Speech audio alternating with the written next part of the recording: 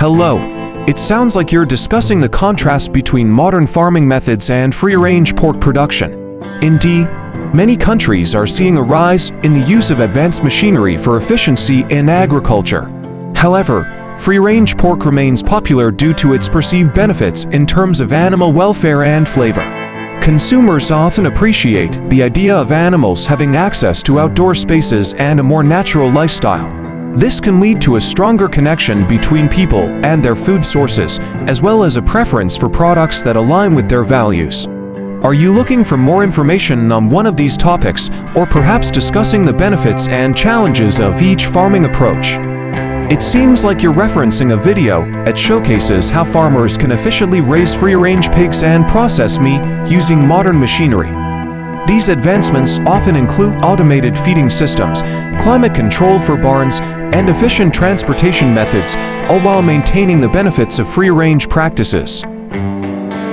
If you'd like to discuss specific techniques shown in the video or explore the balance between modern technology and traditional farming methods, let me know.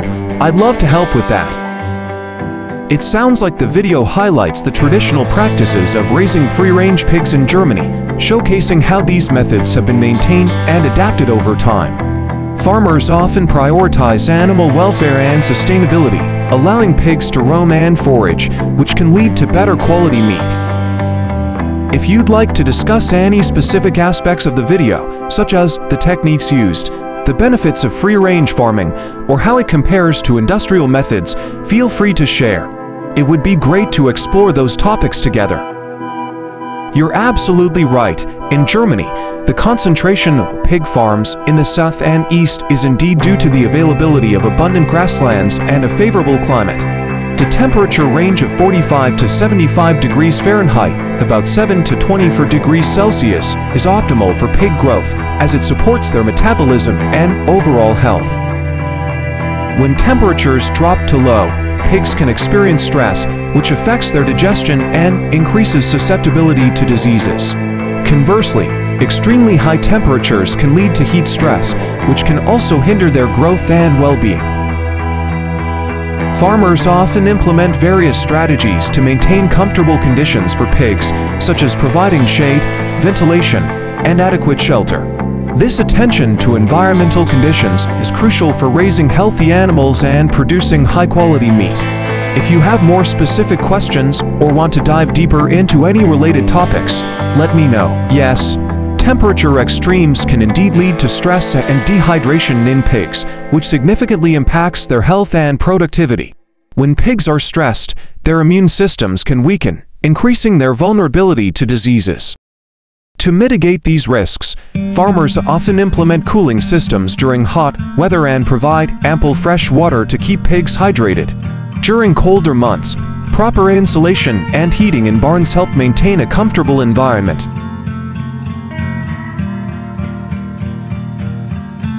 The breeding method you're describing is often referred to as pasture-based or semi-free-range pig farming.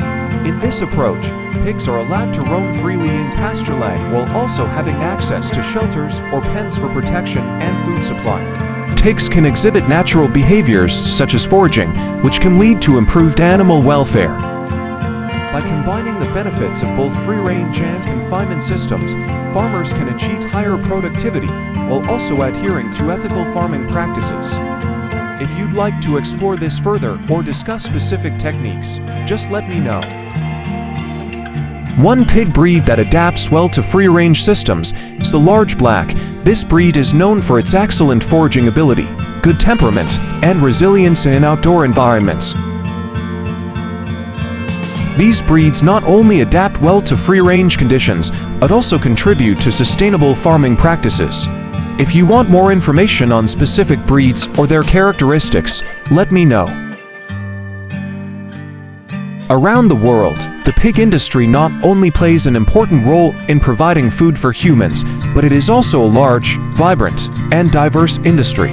Among them, there exist special pigs that are prized for their unique characteristics and qualities. By strategically investing in these systems, farmers can enhance productivity, improve animal welfare, and ensure the sustainability of their operations. If you want to discuss any of these aspects in more detail, feel free to ask. Absolutely, the scale and method of disinfection in pig farming can indeed be adjusted based on various factors, including the production method and customer requirements.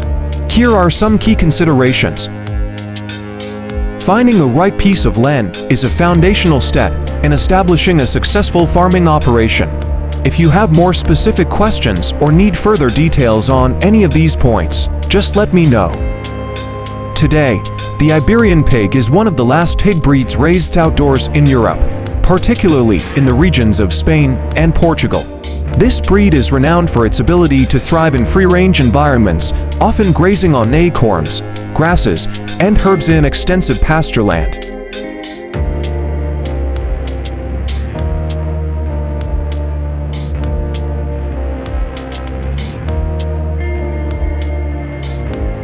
Iberian pigs are typically raised in large, open pastures known as dehisces, which are a mix of oak forests and grasslands. This natural grazing promotes their well-being and contributes to the unique flavor of their meat.